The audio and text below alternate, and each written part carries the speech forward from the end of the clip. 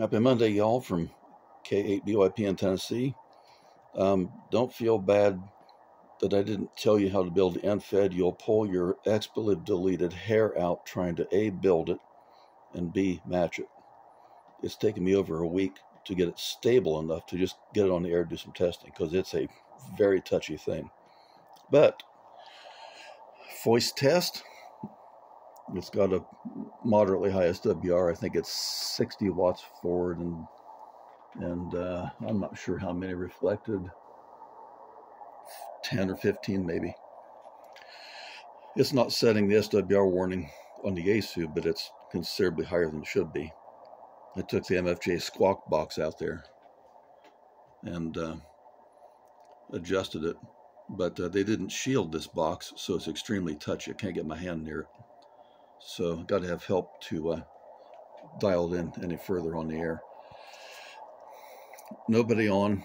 There were a couple signals. 15 just took a dump. I heard an XE1, very, very weak. He didn't hear me. So I got on the CW RBN spotter,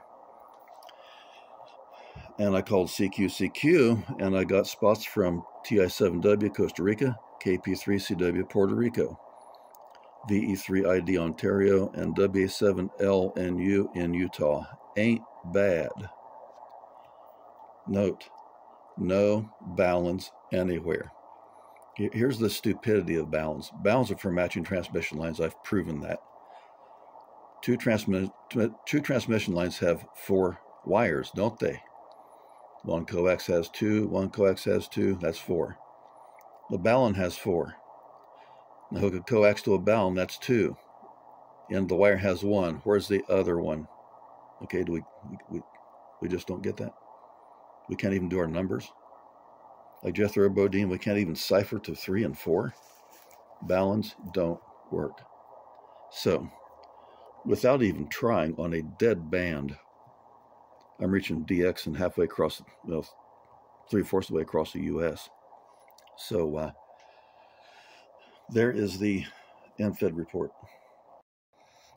And if you want to see that, Google or use Bing. Don't use Google. Google's evil. But look up CW RBN Reverse Beacon Network Spotter. And at the top in the fields, put in my call sign, or look at 21026.2 or something or so. That's where I was transmitting at. But basically 45 watts on a dead band. Nobody else on it. First contacts would have been DX.